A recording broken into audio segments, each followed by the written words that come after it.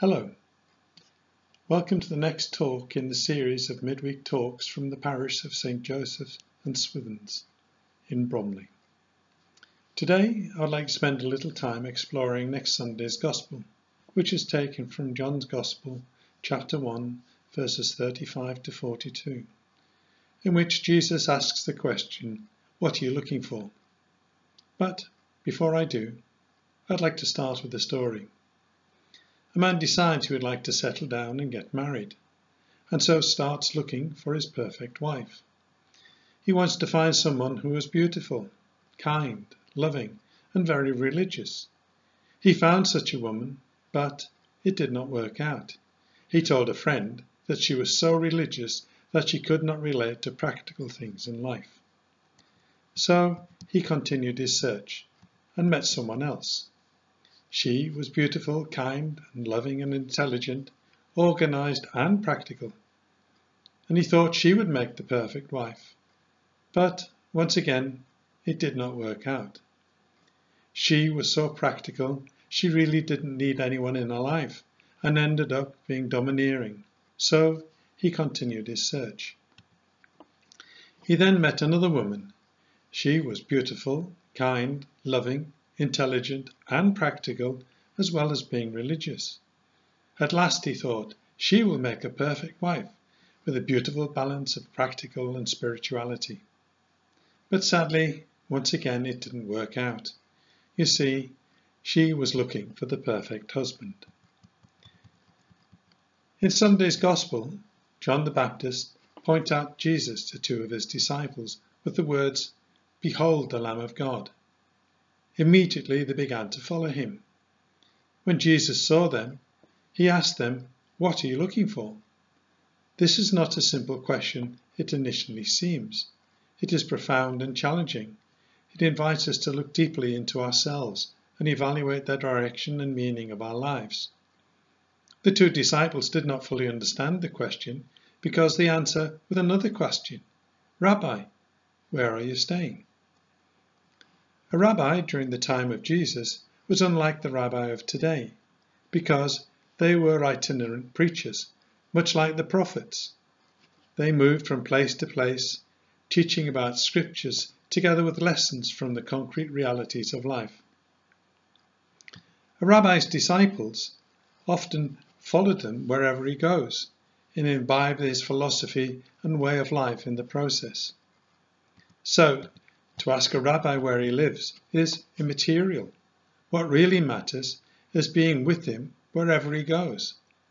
That is why, instead of answering their question, Jesus replies with an invitation. Come and you will see. It is an invitation not to a place, but to a relationship, to be part of his life.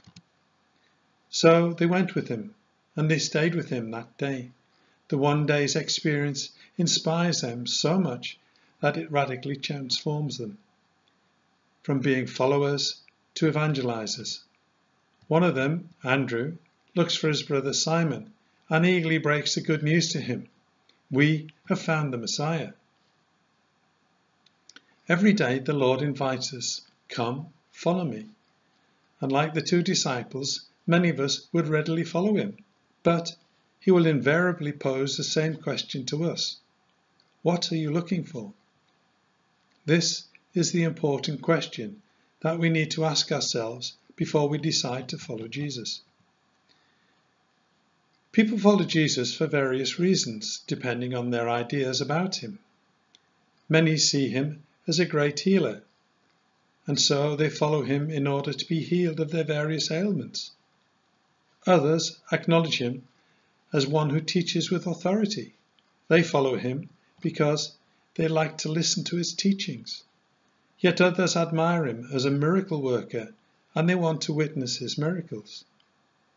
And sadly, some, like the Pharisees, consider him an enemy and a threat to their authority and status.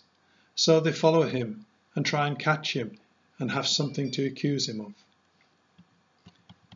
On Sunday, Jesus will ask us, what are we looking for? Just like he will ask the young people who are starting their confirmation preparation. He wants to know why we are following him. This is a crucial question that has to be answered honestly in order to purify our motivations and intensify our commitment to follow him. Peter accordingly responded, "Lord, to whom shall we go? You have the words of everlasting life." We too need to be clear about our motivations. We follow Jesus because we profess our firm belief in him as our Lord and God. We humbly acknowledge that without him, we are nothing and we can do nothing. He is the reason for our being and existence. In him alone can we find fullness of life, happiness and salvation. By knowing this, we are strengthened and encouraged to face whatever challenges and trials life may give us. As we look around us, it is easy to see so many lost and wandering souls who go through life looking for meaning and happiness. Like John the Baptist, we have a duty to tell them about Jesus. Behold the Lamb of God.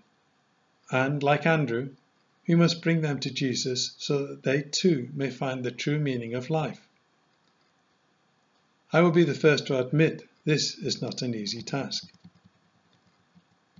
We all know that the world is in the middle of a crisis, but this is not a reason to fear and do nothing. Instead, this is an opportunity for us to strengthen more than ever our faith in the abiding presence of Jesus Christ. As Pope Benedict told the young people who gathered in Madrid in August 2011, "Dear friends, may not adversity paralyze you.